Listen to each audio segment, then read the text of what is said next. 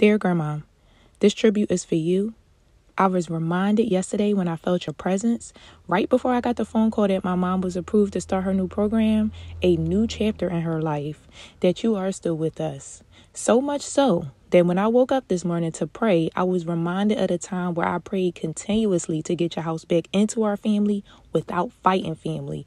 The house you fought so hard to keep, locked up at the hands of family, leaving me and my mom to lose everything during your transition. But not to worry, Grandma. I will get our house back. When I found you in an eternal rest, I bid you a job well done because you really did serve everyone you loved, and I always knew that you had love waiting on the other side in heaven. Now you're dancing with your father like the daddy's girl you were, along with a host of loved ones who've also transitioned before you. Grateful that you still visit all of your loved ones until we meet again.